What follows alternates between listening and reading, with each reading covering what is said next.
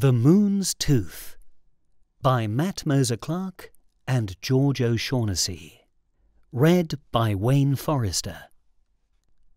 For Elias.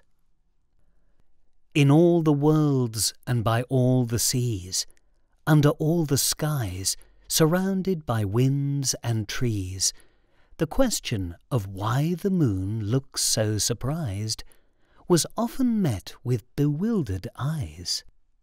"He's an old man now," so many said, "who likes to sleep in his midnight bed, with dreams of games like hide and seek in secret places behind mountain peaks." You see, dear child, that in his youth he, like so many, had lost his tooth.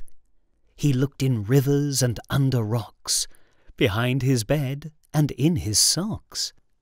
He asked the stars to help him search, looking down from above up where they perch.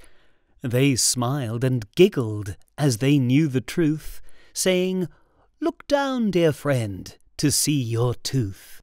You see, in all the searching he hadn't seen that this earth we're on was shiny and clean.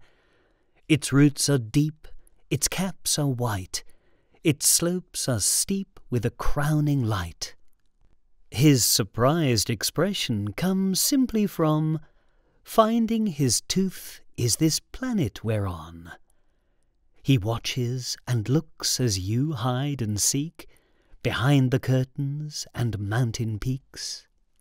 He's given his tooth to you, dear one, so you may play until night-time comes. Then sleep you must, like our dear friend Moon, and dream of stars in their midnight lagoon. For tomorrow there will be more to play, at hide and seek and night as day.